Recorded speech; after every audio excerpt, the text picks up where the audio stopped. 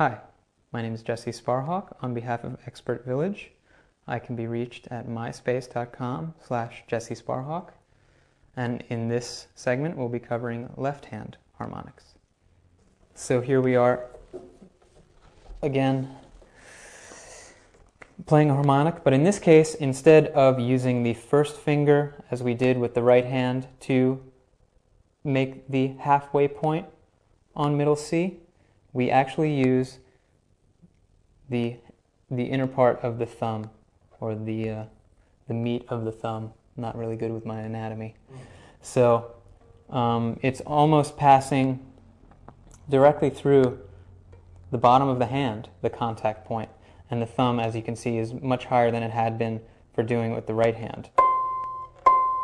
So here again we are at middle C, and again I said it could take some practice or some figuring out to get it just right. A little better with my right hand, but there you go. You're getting it.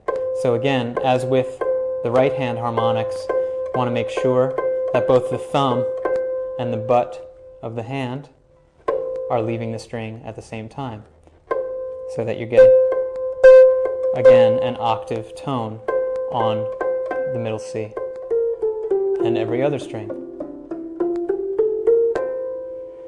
And that's how to play a harmonic on the harp.